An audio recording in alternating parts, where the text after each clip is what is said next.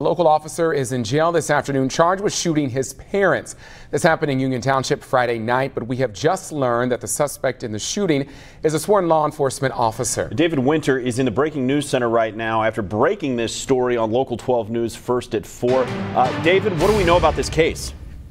Adam, Local 12 had sent a crew to the shooting on Friday, but since it turned out to be two people shot in their arms, we reported the incident and then we moved on. It wasn't until late this afternoon that we realized the accused shooter in this case is an Ohio Department of Natural Resources officer assigned to East Fork State Park. The scene unfolding at 10:30 Friday night in a neighborhood about halfway between Batavia and Eastgate Mall.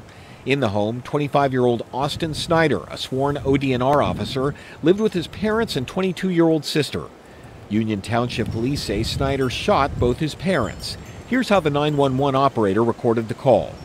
At 10:25, the mother called saying her son is under the influence and tearing up items. She told the operator her son is ODNR officer Austin Snyder.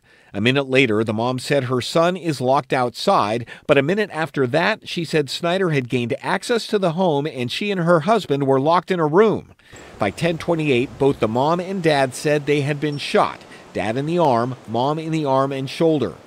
Police arrived within minutes, and the first officer said a man matching the 911 description was at the edge of the driveway. He ordered him to the ground at gunpoint, and after making the arrest without incident, the policeman said he noticed a strong odor of alcohol on the suspect. He said he also noted his speech was slurred. Another officer went inside the home. He reported observing several bullet holes in the bedroom door and on the walls of the bedroom. He said he also found several casings in the foyer area outside of Mr. Snyder's bedroom. Police say he shot his parents through their door.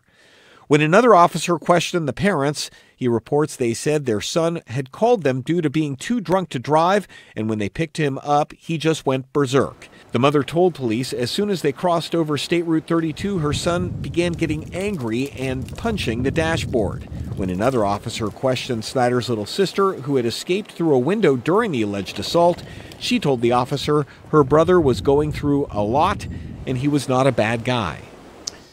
Either way, Snyder appeared in court today. He's charged with 2 counts of felonious assault. We did just get a statement from ODNR. Here's what it says. Snyder was off duty at the time of the alleged incident. If released during the course of the criminal investigation, he will not be allowed to return to work.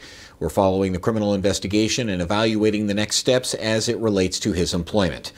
Snyder, by the way, is in jail on a $500,000 bond. Adam? All right, David, thank you. Each felonious assault count carries a sentence of up to 8 years in prison.